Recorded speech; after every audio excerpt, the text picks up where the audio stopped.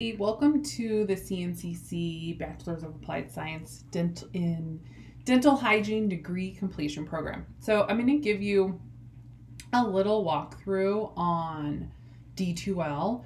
There are lots of great YouTube videos on using D2L also, but sometimes it can be nice to see the use of something looking about what it looks like for you as a student and as an instructor. So when you first hop into a course, let's see, we're gonna show you something here. So to select a course, you will have a list of all the courses that you have access to, that you're registered for. I have a long list on mine. I won't scroll through them all for you, but you can pin the courses that you're currently taking. You can see how these little pins are gray. These ones are not grayed out. The gray pin keeps it up at the top. So you can see how they also have kind of a bluish background. So then you can go to the course that you want to select, and hopefully it will load. There we go. Now, when you first open up a course, it's going to pop up this widget, and you can see down here that there's quite a few pieces of information. I will show you where this also lives just in your course, but you're going to find information on your instructor, guidelines on having success in the course, and then a number of links to things on the CNCC website. So we have things like accommodations and accessibility. We have access to the library, which is very helpful for research, because you have access digitally to all those things like journals and things that may have paywalls. We can get you access to those. So if there's ever a journal that you're trying to access, you may do like a Google Scholar search or use another search engine, and it says you don't have access or you have to pay for that. Come into the library area and see if you can access it through there. If you're still not able to access it, we can contact the library and see if we can get it for you, right? So that can be helpful, especially if you're planning ahead for projects and assignments. We also have the Gateway Center, which is great for helping out with writing. You can set up times to meet with, right now it's Carrie Olson, and in the Rangeley campus, which is where all of your courses are based out of, even though you are not there on campus. But you can set up a time. You can email with her and ask her for help on, reviewing something that you wrote, or if you find that could use some assistance on maybe some study habits, you feel like you're struggling. This is a great place for resources. The Gateway Center is amazing.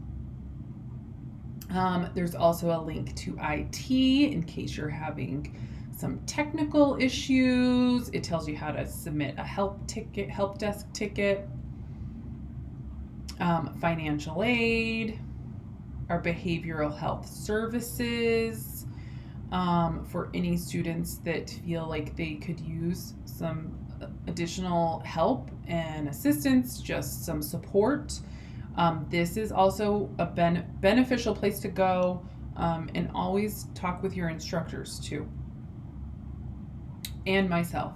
You can talk to the program directors also. Also, if there's a report of an incident or a concern, all of that is located here. And the bookstore one is still not working. We'll have to work on that one. So you can click dismiss once you scroll through all of those, and then it won't pop up every single time you get into the course. Your course homepage, this is what this is. This gives you your announcements are going to be located under your course homepage. So if you ever need to find an announcement and you're not there, click course homepage, and that's going to bring you back to those. And then we also have your content, which I'm going to change my view really quick.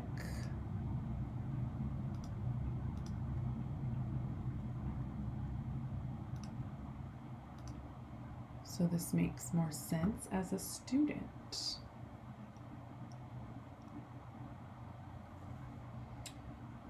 Right, so we're back to that course home. Then we can go to our content page, and this is where all your modules and a lot of your information is going to live, right? So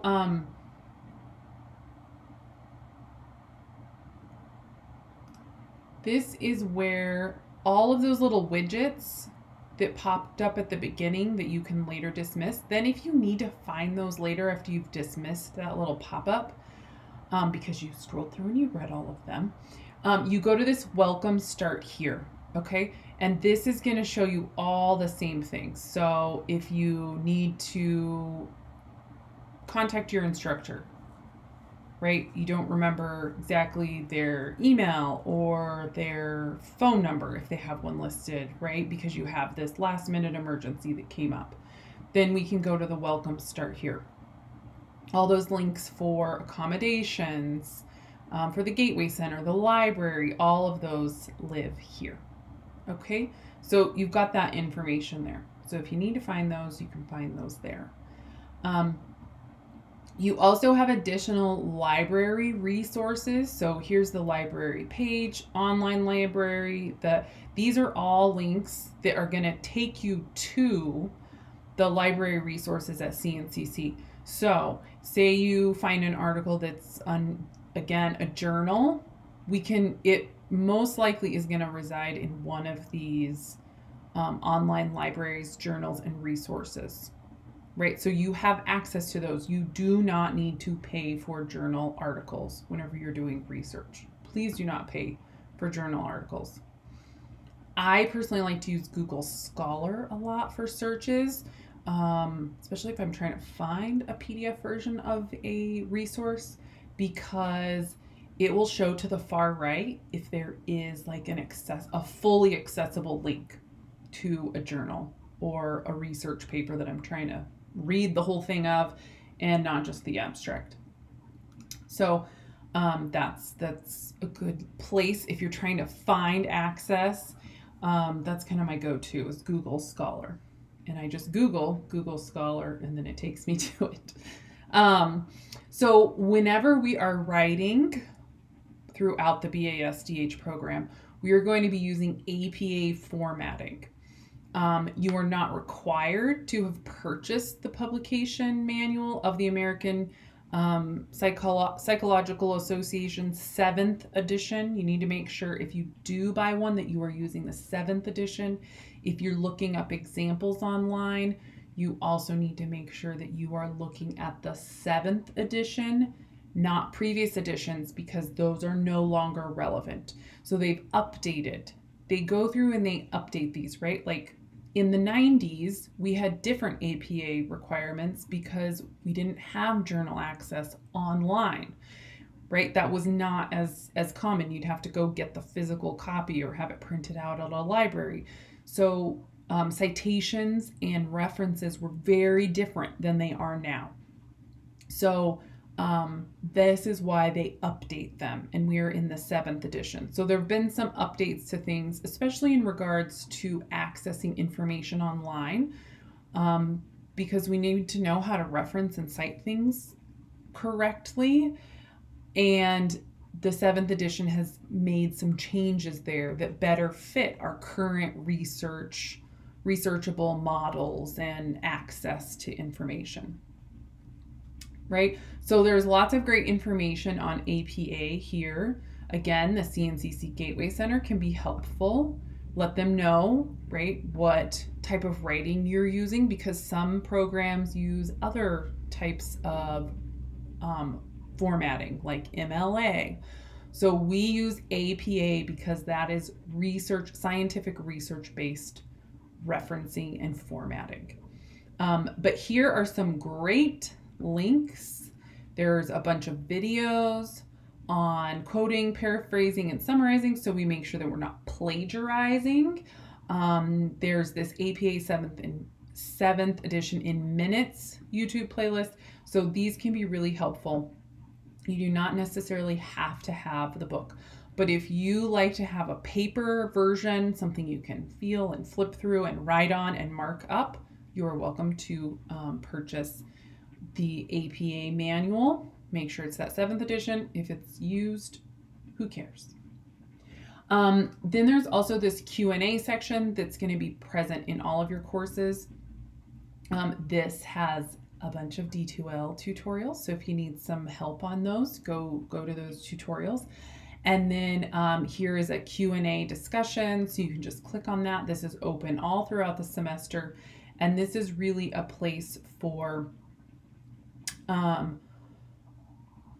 you to be able to communicate, right? You can enter your subject and then put a question or asking for assistance. You know, this can be a lot of things, but your ability to communicate with each other throughout the course.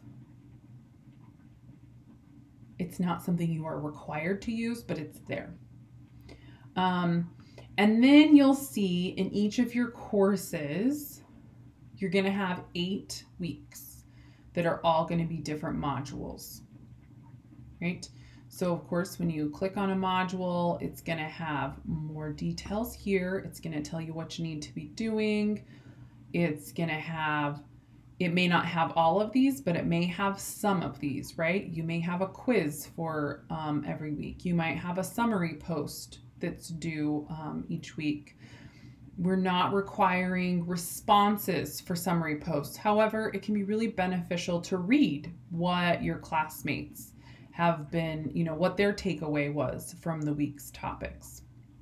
You may have individual assignments, right? Then you're also going to have resources that are not related to your textbook. You will have textbook resources, and then you're also going to have a section for upcoming assignments, right? So that you can see each of those areas. Now up here at the top, you can see you have a lot of different tabs, right? So you can go to the assignments tab. And again, these are not indicative of the class you are currently taking. These are just placeholders for whenever we're creating courses, but you might have reflective statements that you need to do. You may have a number of individual assignments. You may have a larger course project that has a final project. Everyone is going to have in each course this e-portfolio, and this is going to be a well-rounded project that's going to connect with each course, and then within your capstone in the summer semester, you will wrap up your e-portfolio. So that's just your nice professional portfolio. But this is what your assignment section could look like. If you have discussions, that's where this will live. Your Q&A is in there, right? An introduction activity. And then if you do have weekly summary posts, those are going to live within the discussion tab. If your course has quizzes, those are going to live under the quiz tab. Of course, they are also located in your modules. Then you also have your grades, right? So this is going to give you your feedback with comments. Quizzes are going to automatically populate. If you have a quiz in a class, you do have multiple attempts to take that quiz. You will have 2 attempts for each quiz, and your highest grade quiz will be your final grade, right? So you can take that quiz up to 2 times until the due date and your highest grade. So if you take it once and you don't like the grade you got, or something was confusing and you went back and read up on it to see, you know, what you missed, you can retake the quiz and for a second attempt, right? So quizzes in this course are not intended to prep you for national boards, because you've already done that. That's not our focus, but it's more to just help you hone in on some of your information that you're taking in particularly from your textbook. So This is just to help keep you focused on some of those points, right? Make sure that you're actually looking at your resources every week. Not every class has quizzes, but we have our grades. We have our class list, which is going to list your instructor and other students that are in your class. And then under more tools, there's lots of different things in here, but the other one that can be really helpful is this calendar. So the calendar can be a nice way to be able to see your due dates for things. Don't get overwhelmed. This is because I have so many classes. Yours isn't going to look quite like this. You're only going to be taking 2 classes at once. But generally speaking, most of your assignments are going to be due Fridays or Sundays by 11:59 p.m. Mountain Time, Denver Mountain Time, excluding week 8 when things are due sooner, because that week your instructors have to have grades in by Friday at noon. So you have to have those week 8 things, which is typically your portfolio, that needs to be in much sooner than Sunday. Usually that's like a Tuesday, Wednesday at the latest. So make sure that you check those out. So your calendar can be helpful to know when something is due. You can also click on those and it opens up some more information for you if you need to. Having a paper calendar can be helpful too. I know for myself, when I went back to school, that was helpful. To be able to look at that and there was something for me of writing things down that really helped me. So this is just kind of an overview on using D2L for your BASDH courses. Okay, so now we're back at that course homepage. Content takes us to more of the details, right, of each module each week. And it's going to give you more detailed information. All right, make sure you reach out to your instructors and speak to them if you have any questions and you need some assistance with anything. Good luck. We're here to help support you.